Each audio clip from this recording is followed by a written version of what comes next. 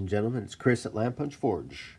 You have to excuse me today, I have a bit of a cold, and it doesn't seem to be getting better anytime soon, so I am a bit stuffy.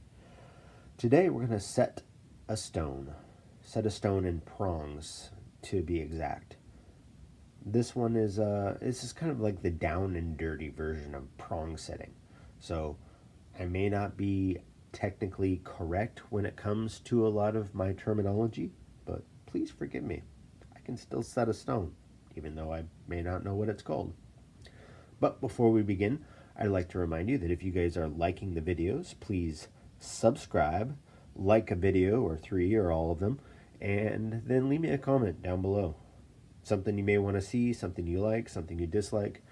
I'm all about the comment and the subscribe. The more subscribes we can get, the more likes, the more views, the more all that stuff, the more I know that you guys are liking what you're seeing, I can keep going with it. So, without further ado, hit subscribe. Alright. Prong settings. Basically, today I'm going to do a 3mm. And what I have are some prongs in a ring that have been kind of roughed out. But in order to meet the angles of a gemstone, those roughed out, right now they're kind of curved, just like little indentations like this, and they're curved. But I'm going to ignore this guy just for the sake of doing it. So, gemstones have your crown. The center part's called a girdle, and it's usually just enough that it'll fit into this area.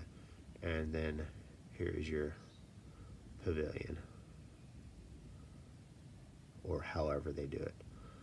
I'm not very good at drawing them, but I am pretty decent at cutting them. So yeah, there's our gemstone. So what we want to do is we want to make this meet this. And we want to do it so that it's not going to put any extra stress on the stone. We want it to kind of cradle it, give it a nice warm hug. So in order to do that, we have a couple burrs that we're going to try and use here. This one is called a heart burr. It looks roughly like this. I'll try and get a close-up for you. Maybe.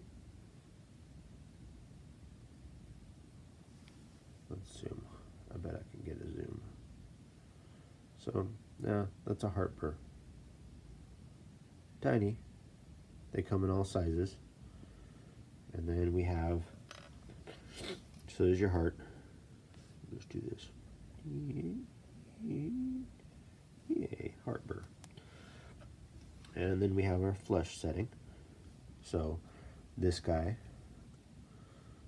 I may get that terminology wrong, but that's what I use it for. Flesh setting. And what this portion is, this meets the pavilion of your stone, so that when you're setting it, it has a nice place to rest. And then we have our ball burr. It's just fun to say. Ball burr. You guys have probably seen these before. They're just a ball with burrs on it. So that's him. That's for making nice indentations, for starting to do other settings, like if you're going to do a pave or something like that. And then the cut burr. Cut burr is more for finishing up prongs. This guy's got a little cup, hence the name, in it. And all of the cutting edges are on the inside of that cup.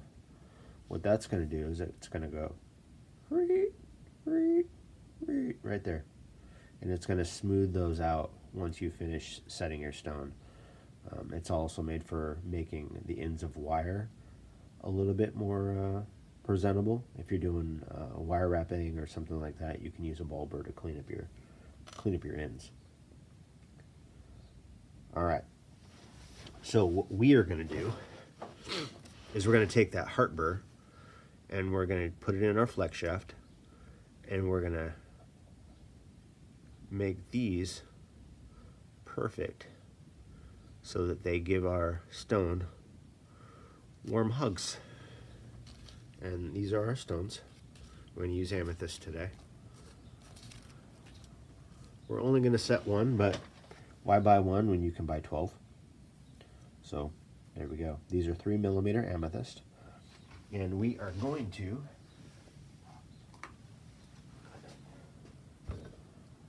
set it in that ring. So let me get this stuff set up and we will cut and set.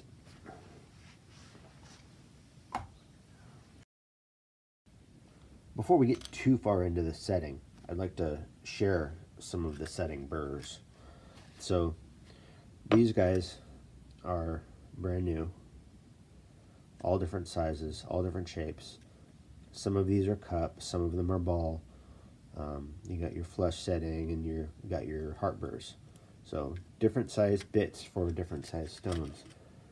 One of my favorite sets is old, and I can't find the lid, but here's the set. So this is it's a nice wooden case. Most of these are, in fact all of them are used. Some of them still have some of the precious metal grindings on them, but I like old tools, and this, I couldn't pass up this. It's in the nice old wood case, has the lid for it, and yeah, the burrs are still sharp and pretty and old, and that's what I love. So anyway, once we get the burrs cut, the ring cut with the burrs, we'll go ahead and come back and talk a little bit more about the setting portion. Alright, we have our ring set up in our ball vise. I've got the proper size burr, heart burr, selected. And what we're going to do is we're going to go in there in each of these 4 prongs and at a nice upward angle. I'm trying to bump my camera here. We're going to go in and we're going to cut each of these. So I'm watching what I'm doing through the camera right now. I'm not actually doing it, but each same, we're going to go around, we're going to do a slight cut in all of those. So the burr I have lubed. Got some, I think, peppy lube on it. And we're just going to go in there and go cut, cut, cut, cut. Just a little bit. Just take a little bit of metal away, make a nice place for that gemstone to get a warm hug. So I'm going to probably do that in like fast forward so you guys don't have to watch the entire process. It sometimes takes a little while. So I'll go ahead and do that now.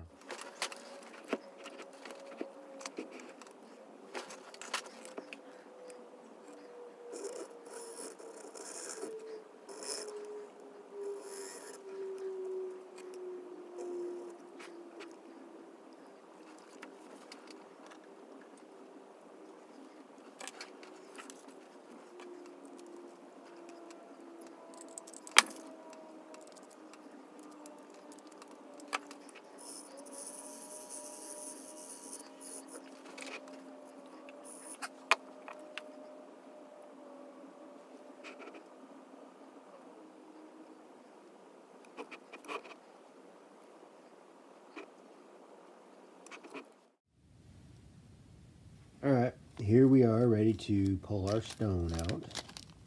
We've got our ring kind of all done like we needed to. We just need one. Let's put the rest of those back, and eventually I'll take these out of the bag and I'll put them in my gem storage containers. Alright, so in order to get a hold of the stone so I can work with it, what I do is I use a product called Loctite's putty. Well, let's see exactly what it's called here. I'll grab the name of it. Loctite Fun Tack. That stuff works really well. It leaves no sticky, and it holds up to 1 pound, which unfortunately this stone is less than 1 pound. So this will allow me to hold on to the putty and grip the stone, and I won't have to try and fumble it around. So now my stone is on my putty, Trying to zoom in here. There's my amethyst. And then I'm going to use this to be able to put it and place it in the ring to see whether or not I can get it to fit, what adjustments I need. These are my setting pliers. These are what I'll use to kind of close the prongs in a little bit. And there's my vise. So I'm going to sit down so I can see what I'm doing and try and keep my hands out of the way so you guys can see what I'm doing. So I'm going to take the stone, I'm going to put it right in there. If it wants to come off, which it does not. Let me adjust this.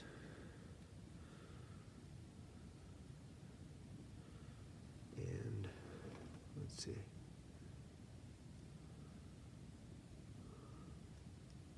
There we go. Stone is on. I'm going to zoom in here for you.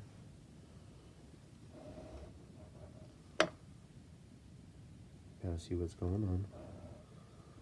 Right now the stone is a little off center right here. Need to push it down, and I should be able to get it to click in. This is the hardest part, just trying to get that stone in there right. So I'll use my putty.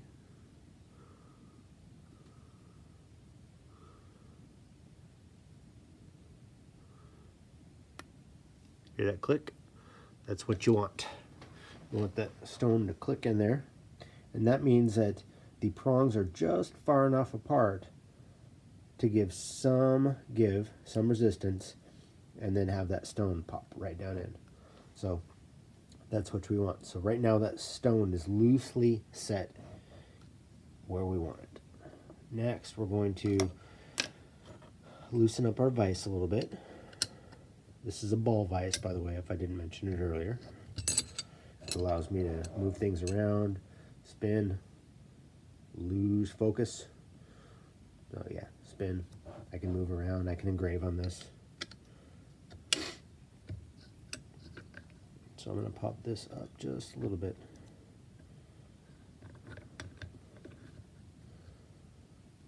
And tighten it down.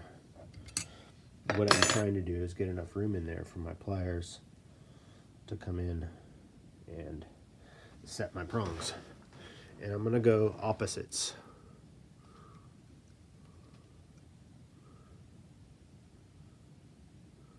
So I'm going to try and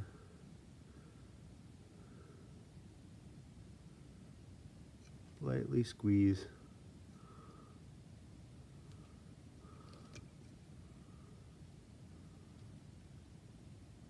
Lightly squeeze.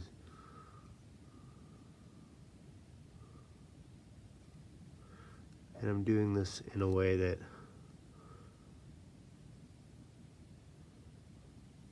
kind of keep things right where I want it. And this is where those channels using the heart burr comes in handy. I don't know if I've ever mentioned this before, but doing this type of stuff on camera is pretty hard. I think I need to push this one down a little bit. Let's see if I can do this looking through the camera.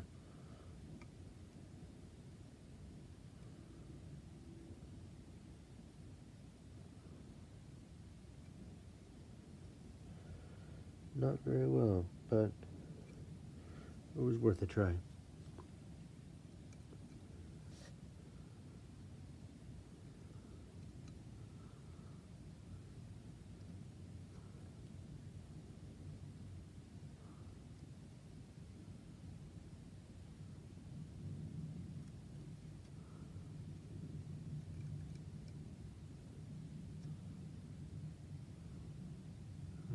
My stone is nice and set.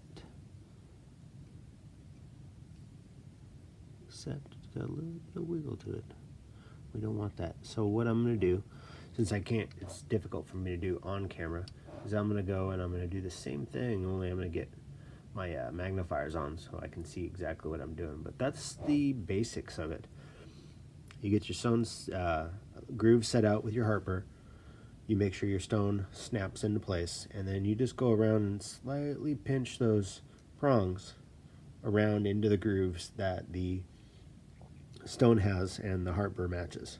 So that is it. I'm going to tighten these up off camera, and then I'll come back with something.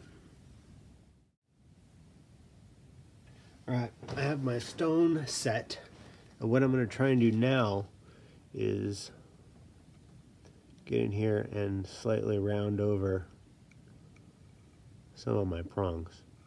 You can do this with a cup burr, but some of the marks that you put in it when you're setting, you want to try and get those out.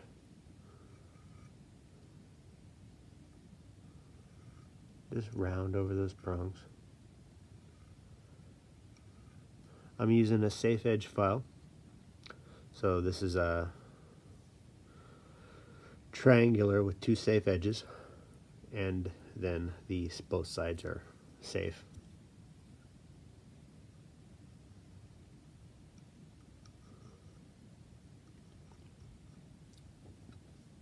If you guys don't know what a safe edge file is, it's when part of the file, whether it's square or rectangular or triangular, some of the sides are flattened off so that they don't cut. Okay, now I'm going to try and first see if I'm in the camera, which I am. And I'm going to angle my file and try and take off some of the areas of the prong that may catch on the ring. So ideally I'm trying to make something that is no sharp edges, no areas to catch, and I'll have a ring that has less of a opportunity to snag and drop a stone.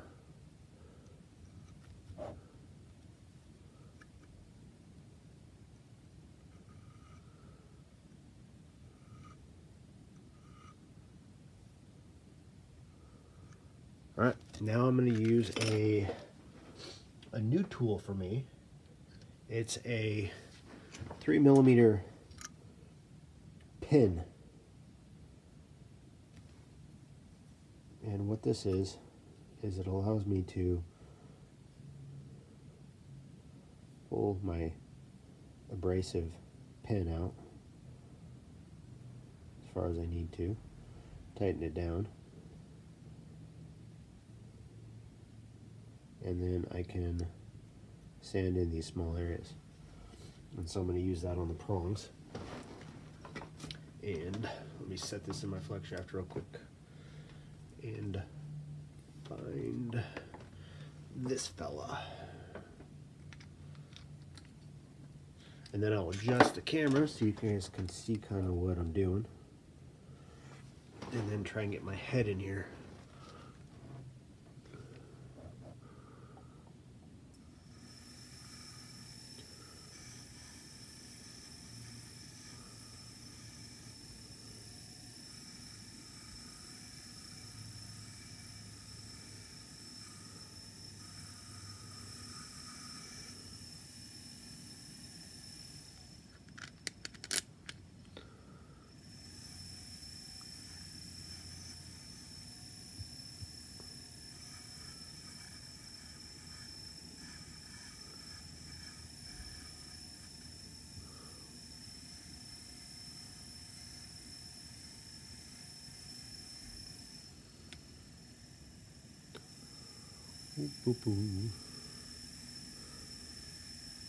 And I'm just taking off all the tool marks,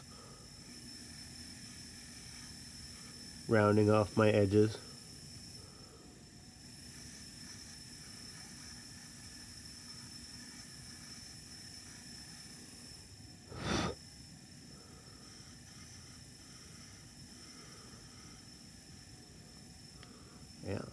There we go.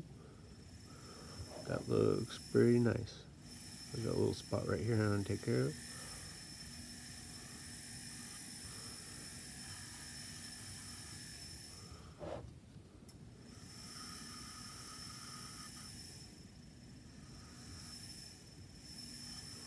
See how nice that brings out the shine.